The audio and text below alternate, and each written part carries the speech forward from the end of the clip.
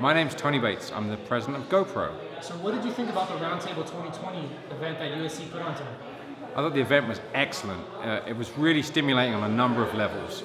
Firstly, the work that the Global Supply Chain School is doing is really talking about where the future is going. That's very relevant for my business as I think about globalization and I think about really where we want to take a more efficient supply chain across retail, across manufacturing. So for me, I took a lot away from this. I hope we can have more conversations in this area, and I really love the work that USC is doing.